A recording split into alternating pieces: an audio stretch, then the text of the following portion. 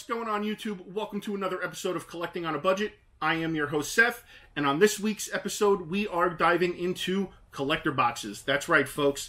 The Marvel Collector Core Avengers Endgame box. So this is a subscription-based box from Amazon that is $29.99 a month, and it always comes with a pop, t-shirt, and a bunch of miscellaneous items as well, too. So I'm super excited to crack this open, so let's go ahead and dive right into it. So with these boxes, it's always cool because they always have artwork on the boxes. So you can see Iron Man's logo, Black Widow, Captain America, Ant-Man, Thor, Thanos, the Infinity Gauntlet, bunch of other stuff too. And then of course you can see it's got Endgame, Marvel Collector Core on both sides, and then on the back just where it's made. So we all know where stuff's made these days. So let's go ahead, take the trusty box cutter, give it a good slice, and let's open it up. So they already show us when you open it up, you can see the t-shirt's covering up, but what they do show is what next month's theme is going to be, which is Spider-Man Far From Home. So that's really cool. So looking forward to see what kind of special stuff goes in there. So first out of the gate, we've got the t-shirt, which is always my favorite, and I love t-shirts. So let's open this up. And thankfully it's my size, so it is a t-shirt I can wear, which is really cool. So for those of you that haven't seen Endgame, again, spoiler, we're way past the point of no return. Deal with it. So here is the, show you guys, the fat Thor sitting on a chair. You got milk, soda, chicken wings, you know, all kinds of stuff. So really cool t-shirt. Like this a lot. I love the t-shirts that they put in these boxes because obviously it's Funko based, and it makes me happy because we all know I'm a Funko fanatic. Then next up, we've got a coaster set, which is pretty cool. So it is a coaster set of Thanos and Iron Man. So as you can see there, we've got Thanos' face, which is pretty cool. It's a little rubbery, but it is definitely super cool. And we've got Iron Man.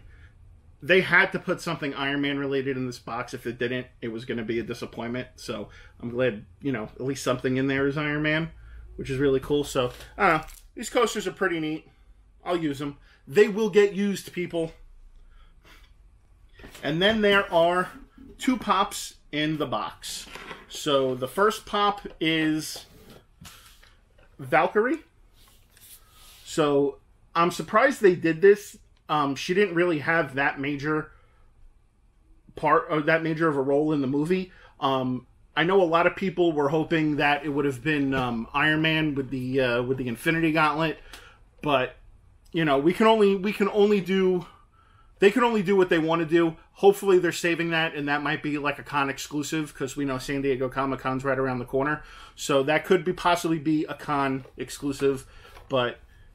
Here is Valkyrie in her setup, and she's got her daggers and everything, which is pretty cool. So, boom. And then last but not least, I saw this earlier. I was super excited about it. And of course, you all know me being the Captain America fanatic that I am. We've got Captain America wielding the hammer and the shield.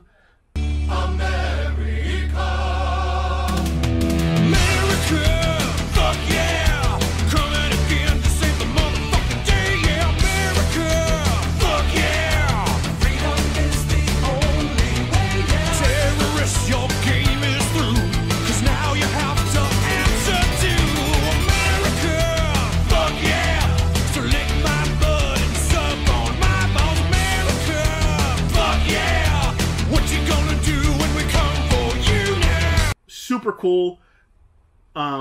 It's funny because they actually have it in reverse. The shield technically should be in the right hand and the hammer should be in the left hand.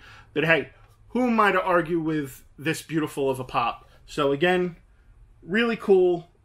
Captain America with Minor and the Shield. So that is all that they put in there for this month's box.